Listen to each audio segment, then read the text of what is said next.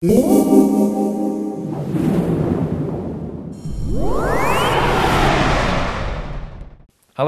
my name's Tim Canfer. I'm a music and music technology lecturer at Barnsley College. This podcast is an introduction to how sound works. Sound is vibration of air molecules produced live. Audio is the reproduction of that sound. So, as I'm creating this podcast, the sounds that I'm making are heard originally by myself and Chris, our cameraman director. The capturing of these sounds is called audio. Now clearly the stuff coming out of your headphones or speakers is going to be sound, but it's been changed subtly from the original sounds that I made in producing this podcast. To capture, reproduce and manipulate sound effectively, it's important to know how it works, which means tackling some basic physics. No physics of sound is complete without using a multicoloured slinky like this one. The reason we use a multicoloured slinky is because it's a great way to represent mechanical longitudinal waves. Sound is a mechanical longitudinal wave, and a slinky is a very good way to visually represent how these work. A few definitions then. A wave in common terms is if you wave your hand. But this also demonstrates what a wave is in scientific terms. A wave in physics is defined as a periodic disturbance. A disturbance because it moves, and a periodic because it repeats, one period being one repetition. So if I periodically disturb my hand, I'm waving, albeit scientifically. A mechanical wave is a wave that needs matter or material to transmit it. If I wave my hand, the energy doesn't really go anywhere.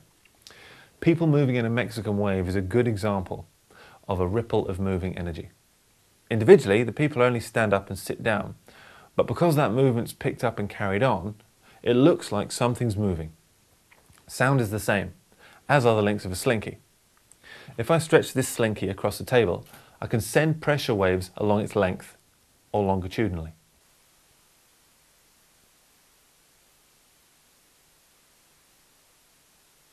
So, this type of wave is mechanical because it needs the coils of the spring to transmit the energy. It's longitudinal because the energy moves along its length. And it's a wave because it repeats. Sound is similar, but instead of the spring coils, the material is air.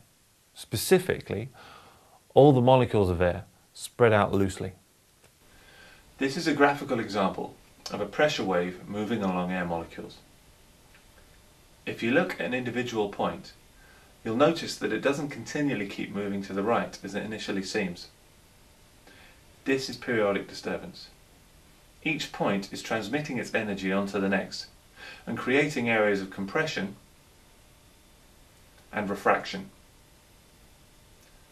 It's worth noting the difference between how we draw sound waves and how they actually work. Clearly it would be a real pain if we had to keep drawing these areas of compression and refraction. So what we actually do is we draw the movement of a point. In scientific terms, we plot the displacement of a particle. We can demonstrate this by turning our graphic through the vertical. That is, the points will now be moving up and down instead of left and right. If we can then imagine a piece of paper moving along to the right underneath this, and us drawing on that piece of paper onto one point, we'll see something we should recognise. A sine wave. This is what it looks like with just a single frequency. A sine wave is a pure tone. There are no other frequencies, no other sound present. What we're looking at is displacement, that is movement, in the vertical, the y-axis. And we're looking at time in the horizontal, the x-axis. This is why this is called the time domain. We also represent sound in the frequency domain, and this would appear to be a spike for the sine wave, or bars like you have on the front of a stereo showing you how much bass and treble you have.